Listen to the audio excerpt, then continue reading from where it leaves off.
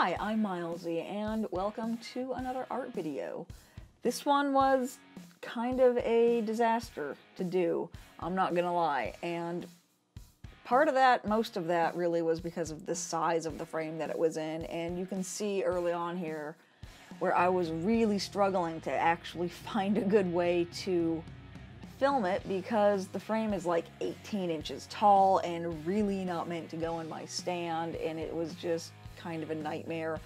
Most of the time when I do filming like this, I'll go for about 2 or 3 hours at a time, but because I was having to reach so far forward to do these top bits, most of my video clips for this lasted like 45 minutes. I wasn't able to even make it a full hour for most of my sessions, so this thing took a long time to do, and that's not even counting the first 3 pages that I'd already done, because if you might remember, a few weeks ago I did a video on all of my works in progress, and this is one of them. So that's what I'm trying to do, is I'm trying to finish those works in progress. Maybe not all of them, because I don't know, some of them I just don't really like anymore.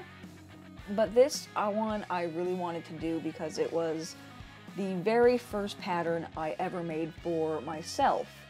It wasn't made for anybody else in mind. I wasn't going to give it away. I didn't really have any plans to sell the finished thing. I just wanted to do this for myself. And I think that really comes across in how it was put together, because you can see in the clouds, I think especially, how there's not really a whole lot of blending between the colors. It's just, here's the gray, here's the blue, here's the tan. And it got to a certain point while I was working on this that I realized I don't really like that. It doesn't look very good, because since then I've figured out better techniques for making patterns, and that was one of the really interesting things about doing this piece, because I started this when I first started making patterns, and I put it down for years. So this is a very, very old piece.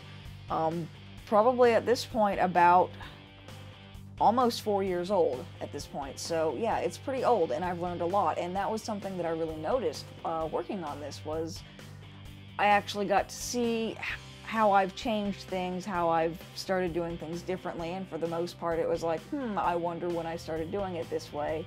And every now and then it was like, why did I start doing it this way? This is stupid, the old way was better. So it was like, it was a really interesting learning experience, I guess, just to go back to something that was that old and try to finish it. And one of the things that I was doing on this one originally that I don't do anymore is that I was using hole stitches, and I was using 14 count Aida, and I don't do either of those things anymore because I just don't. I don't like 14 count Aida. It's too big and you need too much floss to really get any decent coverage. And I don't really do hole stitches on full coverage pieces just because it literally doubles the amount of time that it takes. So this took a lot longer to finish than I thought it would. I started working on this back in, probably February, I think, and it's now the end of May and I've just finished it. So I didn't expect it to take that long, but part of that was also because it was too big and it physically hurt to work on it. So I really don't like to do vertical pieces, and that's why. I also don't like to do vertical pieces just because they're terrible to frame and I have to do horrible things to the sides, but otherwise you guys would see all my iPad and my phone and everything off to the side that you don't really need to see or want to see, and would just be really distracting. So hopefully this works, but I'm going to try to do fewer vertical pieces like this in the future just because they're kind of terrible to frame. But one of the things that I noticed working on this, because when I started this I was using my mother's incandescent yellow lights in her house where everything was kind of yellow, so working on this now, several years later, under my natural light setup, because I've got a whole bunch of full spectrum lights in my room so that I can really see what I'm doing, when I started this I didn't realize how much purple there was in it. There's a bunch of purple in the sky, there's a bunch of purple in the hammer, and the rock that it's on, it looks really brown, but it's nothing but pink and red and purple. And that really surprised me. For some reason, I didn't notice that when I was putting it together, and apparently didn't notice it on the page. So that was actually kind of surprising, but I think it looks good overall. I mean, I have definitely changed how I do the patterns, like I said. And one thing that I really wish I could fix, but there's really no way to do it, is because there was such a long gap in between when I started it and when I finally picked it up to finish it again. You can start to see there's a little bit of a straight line in between the middle pages and these bottom ones here, where the color on the hammer just gets a little bit darker. It was more blue on the skeins that I was using previously, and now I'm apparently on a different dye lot, or the thread's older or something, I don't know, but now it's a little bit more red, and you can kind of see that across the entire bottom, which is a little unfortunate, but there's not a whole lot I could do about that, unfortunately. And these rocks here, I remember when I first made this pattern, looking at the rocks and just how it wasn't solid patches of color, and seeing that and just being so scared, going, oh my goodness, that's going to take forever to do.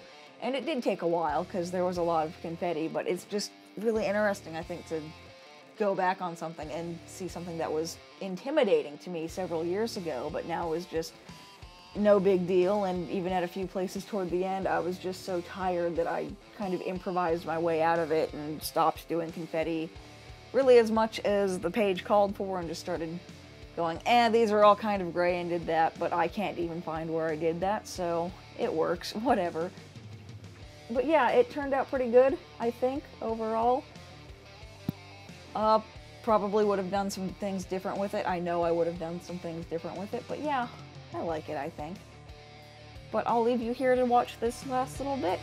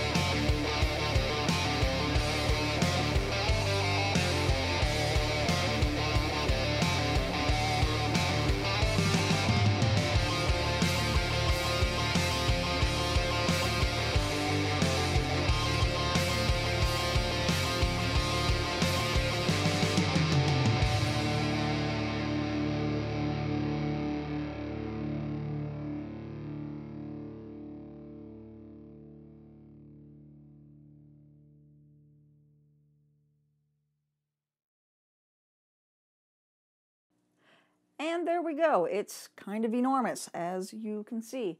I actually had a really hard time getting it in the frame, but it worked in the end. And I think in person, the line across the kind of middle there, you can't even really see it. So that works out. But yeah, it was about 50 hours, so a little bit less than I thought it was. But in the end, I'm pretty pleased with it. So if you want to see more videos like this, make sure you subscribe so that you can get them in your inbox.